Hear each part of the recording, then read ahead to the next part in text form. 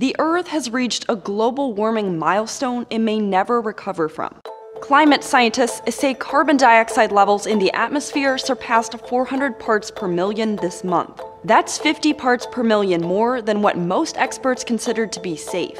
And there's little hope that we'll ever get our planet's levels back to that number again. The last time Earth consistently saw CO2 levels like these was millions of years ago, so humans have likely never experienced something like this before. And that means scientists aren't entirely sure what's going to happen next. But we do know CO2 emissions have been one of the main sources of climate change since the Industrial Revolution, and it has caused the Earth's temperature to rise 1.8 degrees Fahrenheit since then. That's already led to record-breaking global temperatures, extreme weather, and other effects. Experts say we might see small dips in atmospheric CO2 levels in the near future, but it won't be enough to make a difference. Still, scientists are urging people to take this news as a wake-up call, to get serious about reducing carbon emissions and fighting climate change.